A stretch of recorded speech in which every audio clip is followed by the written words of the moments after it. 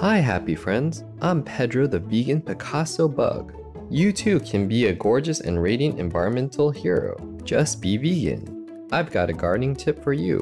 When cold weather stops you from planting vegetables in the ground, it's time to go within. There's a variety of edibles that will grow quickly indoors.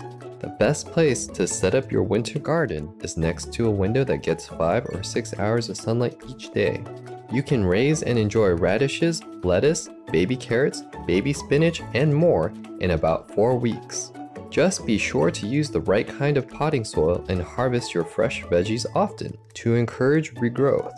Big love for being veg and going green to save the planet for all humans and us all co-inhabitants. Our programs offer many languages. Please visit suprememastertv.com/schedule and suprememastertv.com/NWN.